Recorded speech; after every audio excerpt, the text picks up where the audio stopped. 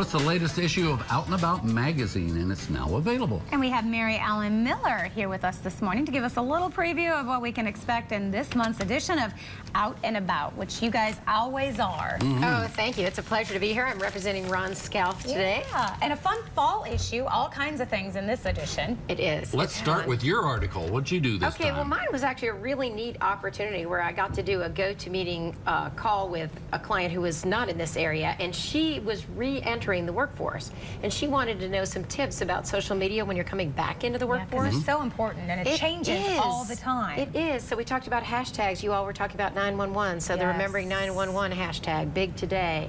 We talked about LinkedIn. LinkedIn is huge when you're re-entering as a business professional or as someone getting ready to enter the workforce.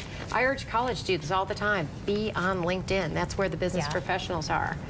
We talked about Twitter and the importance of keeping up with Twitter and the tools that you can use to keep up with Twitter. I know when I'm at home, I always have TweetDeck on my desktop, and I'm working on my laptop so that I can keep track of the different lists that I have. I mean, it's overwhelming. It's a full-time job keeping up with your social media sometimes. It can be. And then, of course, Instagram. One thing I've watched that's been really fun is watching my 12-year-old use Instagram in a way that's completely different from the way we adults use it. My 10-year-old is on it, too, and I'm like, I mean, we have to stop for a picture of everything, you know? Well, and they have these amazing apps where they're flying backwards and shooting basketballs backwards and things that we don't, ways that we don't use it. You know, he mentions to me that 3 of his friends all showed him his homework that night, and I'm like, okay. Oh, yeah, they direct messaged me on Instagram. You're like, of course. It's so different. So it's fun to see how they're embracing and using social media channels and technology in different ways. So it's fun to see the next generation coming up. But out and about, here we are. Let's talk about the rest. Yeah, speaking of back to school, we've got Toby who does our wonderful movies, and he did some fun back to school type movies. Karate some of them, which I love. Yeah, Ferris Bueller's Day Off. Yes. But the interesting one that I wanted to ask Toby about was Mean Girls down here. Yeah, I wondered that myself. I was like, there you go. Mean Girls. I did like Mean Girls. He's got Grease on there. Good line, Grease. Some great music. Karate Kid. So some good information on some fun old movies, which especially with kids, it's fun to go back and watch those movies that came out in the 80s and 90s, and they have that new appreciation for them. So it's a lot of fun. And everybody looks for Caught Out and About. Yes. Yes, and there you all are.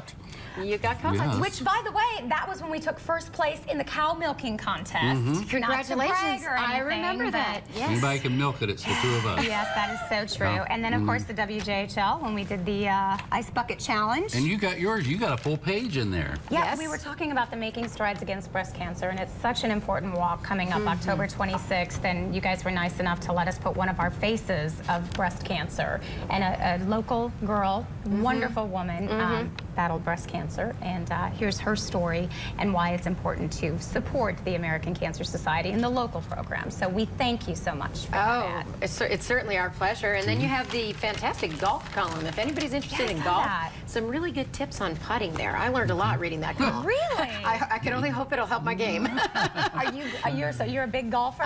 Used to be. Don't play as much anymore, but I need to get back out there again and use those tips. That's exactly right. I usually do 3 every other week, and then, you know, I do 6 months of golf in about, Well, either pick up one of these, or you can go to outandaboutmagazine.com and read it online. Thanks so much. Thank you. Good to have you on the show. We're going to take a break. Hey, when we come back, we're all about tailgating. We were speaking about fall. We've got Liz Bouchon over there in our kitchen, and she's going to be giving us some great recipes for, Cracker Jacks. She's making them from scratch.